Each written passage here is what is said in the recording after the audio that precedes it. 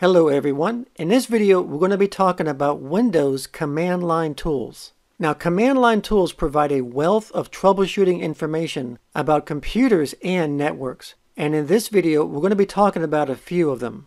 So the first command we're going to talk about is one of the most common command line tools, which is the ping command. The ping command is a simple tool that you can use to troubleshoot networking issues, such as lag and network connectivity. So for example, you can use the ping command to see if your computer can communicate with another computer or device on your local network, or to check if your computer can communicate with another computer or device outside your network out on the internet.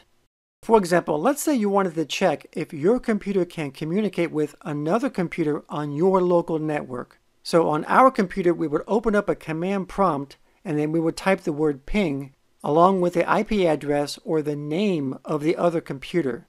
Then our computer will send out 4 data packets to that computer, and then we'll wait for a response. And if the other computer received our data packets, it will send the data packets back to us as a reply. And if we received a reply, then that means that there is general network connectivity between us and the other computer. But if we did not get a reply, then this could be for several reasons.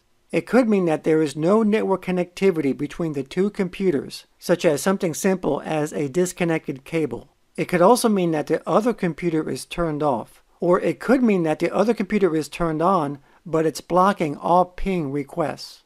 And the same thing goes if we pinged a server out on the internet. And the easiest way to do this is by pinging a website using its domain name, such as example.com.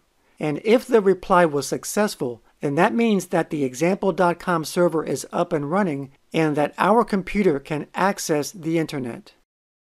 And our next command line tool is Tracert, which stands for trace route. Now, the internet is a global network of routers that allows networking devices the ability to talk to each other from all over the world. And these routers communicate with each other so they can direct or route the data to their intended destination. And traceroute is used to find out the exact path a data packet takes and to find potential problems such as bottlenecks on its way to its destination. So for example, let's go ahead and trace the route from our computer to another computer or device out on the internet. So at a command prompt, we would type tracert and then the IP address or domain name such as example.com, and then we'll press enter. Then the data packet will find its way to the destination, and each time it reaches a router on its path, which is referred to as a hop, it'll report back information about that router, such as the IP address and the time it took between each hop, which is reported in milliseconds. So the Tracert utility is a great tool that can be used to pinpoint where a problem lies on a network if there's a bottleneck somewhere or if the data packet cannot reach its destination. And our next command is Pathping. Now Pathping combines the ping and traceroute commands together. So just like traceroute, Pathping finds the path that a data packet takes to its destination, and it also uses ping. But unlike the standard ping command, where it only pings the final destination, Pathping pings each router or hop that the data packets took to the destination. So at a command prompt, you type Pathping, and then we'll do example.com again. So once again, it'll show us the hops that it took to example.com, and the next process will take some time, because it will ping each router 100 times along the path it took. And once the ping is complete, it's going to show us the statistics of the ping. So here we can see that the first 3 hops had no issues because 100 queries were sent and 0 were lost. However, the 4th hop, 8 packets were dropped out of 100. So there was a small issue there, but the rest of the path had no issues. So the pathping command gives us more detail on where a problem lies on a network. Hey guys, I want to tell you about my sponsor for this video, which is Bitdefender Total Security. Bitdefender Total Security is an award-winning security software that protects you from online threats that doesn't sacrifice the performance of your device. Bitdefender offers multi-layered real-time protection that keeps you safe from cyber attacks and blocks threats such as viruses, worms, spyware, and Trojans. it also has ransomware remediation, which reverses any damage caused by ransomware by restoring your encrypted files. Bitdefender Total Security keeps your information private by blocking third-party data tracking and prevents unauthorized access to your webcam or microphone. And it even comes with a built-in VPN so you can surf the internet safely and anonymously. And for those of you who like to work, watch movies, or game with no interruptions, Total Security has different profiles that you can choose from. Depending on your activity, it knows when to optimize your device's performance and eliminate those annoying pop-ups. It also offers protection for 5 of your devices, including Android, Windows, Mac, and iOS. So to learn more on how to get full protection against digital threats and also enjoy a significant discount on Bitdefender Total Security, click the link in the description below. And our next command is NSlookup, and this name is short for Name Server Lookup, and this is used for looking up DNS information about a domain. And if you're not familiar with DNS, DNS stands for Domain Name System, and its job is to resolve domain names to IP addresses. So when you type in a domain name, such as example.com, into a web browser, DNS will resolve that domain name into a number, which is an IP address, so you can retrieve the website. And it has to do this because computers don't understand names. They only understand numbers. And you can use NSlookup if you're experiencing problems related to DNS. So for example, you can look up an IP address of a domain name if you want to. So at a command prompt, if you type in NSlookup along with a domain name such as example.com, the result will give you information about the example.com domain, such as the IP address. And the next command is ARP, which stands for Address Resolution Protocol. So where DNS is used to resolve IP addresses to domain names, ARP is used to resolve IP addresses to MAC addresses. In order for a computer to communicate with another computer or device, it needs to know the MAC address of that computer or device. So the first thing that the computer does is check its ARP cache to see whether it already has the MAC address for that computer. In fact, we can check this ourselves at a command prompt by using the ARP command. So at a command prompt, type ARP with a -A switch.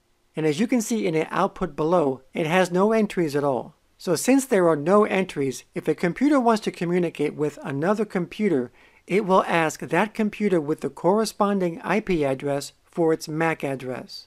Then once it has the MAC address, it'll store this information in its ARP cache. So let's do the same commands as before, and now you can see the IP address and matching MAC address has been added to the ARP cache. So the ARP command is a good way to manually check which IP address is associated with a certain MAC address. And now our next command is called Netstat, which stands for Network Statistics. Now this is a useful tool that is used to display current network connections to your computer. So in our example here, we can visually see that our computer is currently communicating with an FTP server and 2 HTTP web servers. And we can verify this by using the Netstat command. So at a command prompt, we type Netstat, and in this case, we're going to use a -A switch, and then we'll press enter. And in the output, we can see the 2 HTTP web servers and the FTP server that we're connected to. So even if you're not sure what connections your computer currently has, you can use the Netstat command to find out. And in addition to connections, it also displays which ports are open and listening for a connection and the type of port that it's using, whether it's TCP or UDP. Now the hostname command is rarely used, but if you're studying for an exam, such as the CompTIA Network Plus, you need to know this. The hostname command simply shows the full name of your computer. So at a command prompt, if we just type host name, we can see that our computer is simply named MyPC. And the next command is IPconfig.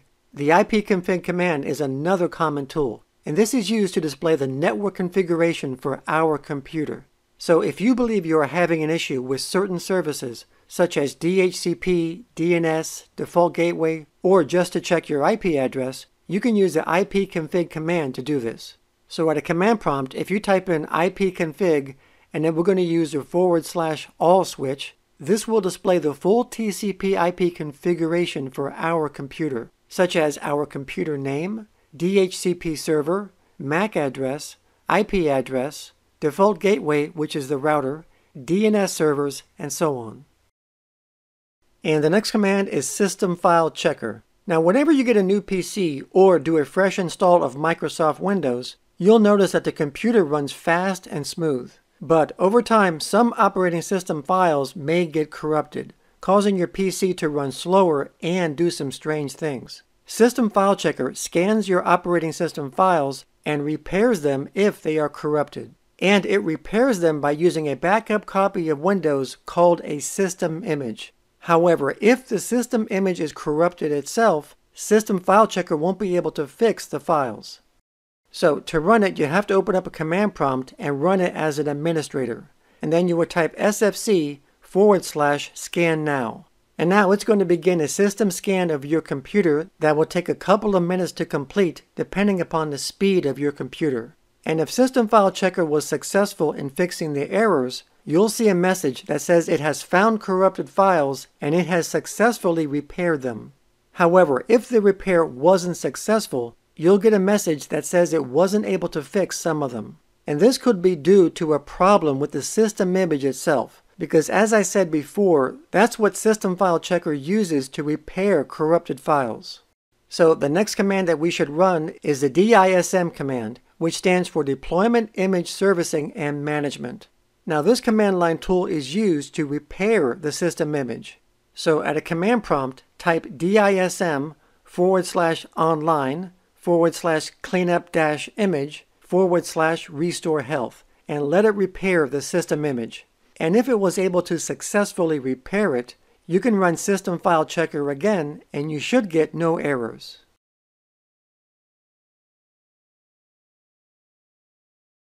And our last command is Telnet. Now Telnet is a terminal emulation program that is used to access remote servers, and it allows you to send commands remotely. And because it only sends commands and not graphics, it's very fast. However, the drawback is that it's not secure. All commands are sent in clear text. So today, Telnet is mainly used to access devices within a local area network, or to send non-sensitive information over the internet. So when you connect remotely to a server by using Telnet, you just use commands with a keyboard to tell the server what to do. So you can use those commands to run programs, create folders, delete files, create files, transfer files, browse directories, start or stop services, and so on. So pretty much you can do everything even if you're hundreds of miles away. And in addition to communicating with servers, Telnet is also used to manage and configure other network devices such as routers and switches. Now if you haven't done so, you have to enable the Telnet client in the Windows operating system before you can use it. So you first go to Programs and Features, and then you go to Turn Windows Features on or off, and then from here you can just enable the Telnet client feature.